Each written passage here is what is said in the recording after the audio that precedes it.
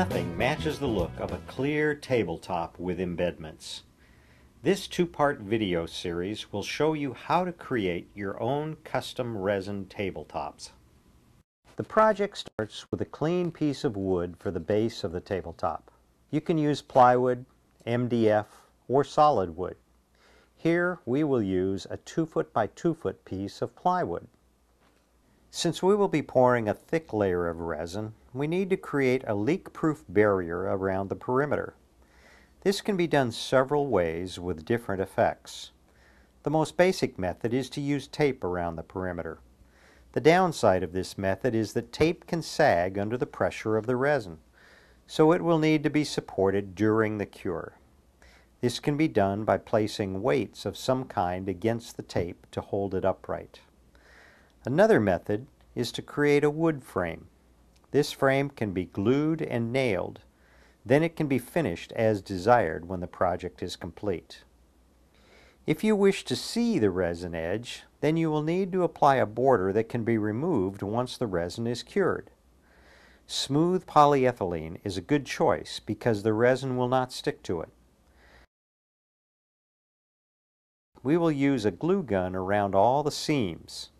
The glue is easily removed at the end of the project. The nail holes will also need to be filled. On this table, we will use both wood and polyethylene methods for the sake of illustration.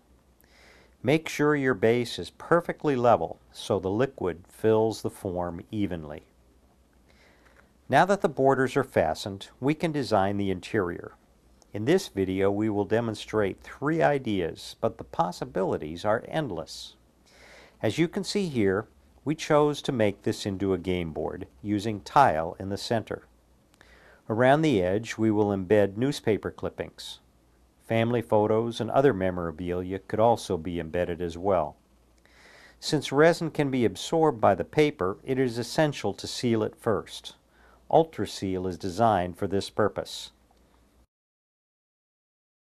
First, brush Ultra Seal on the wood.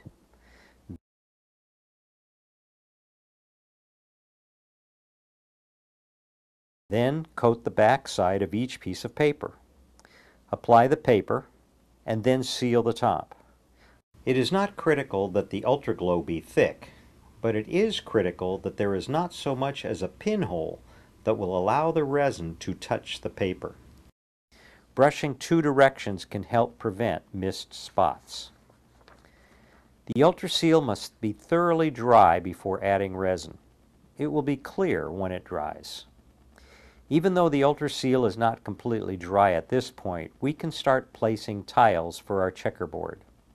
Since the tiles are heavy and won't float in the resin, we do not need to glue them down. In this section of the table, we will create a beach scene with sand and shells. Again, because all of these items are heavy, they can be set in place without glue.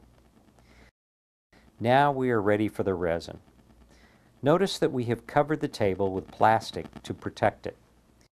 We have also leveled the tabletop that we are making since we will be pouring liquid resin into it. We will be using Tap Plastic's Clear Light casting resin. Clear Light is a polyester resin that generates heat as it cures. If the heat is too great, it can smoke and even crack, ruining your project. The amount of heat is mostly determined by the thickness of the resin and the amount of MEKP catalyst. The thicker the pour, the less catalyst that should be used. Our tabletop is almost 3/4 inch thick. This is too thick to do in 1 pour, so we will do it in 3 pours. At this point, you may be wondering how much resin it will take for your project. Here is how to figure it out. This table is 24 inches by 24 inches.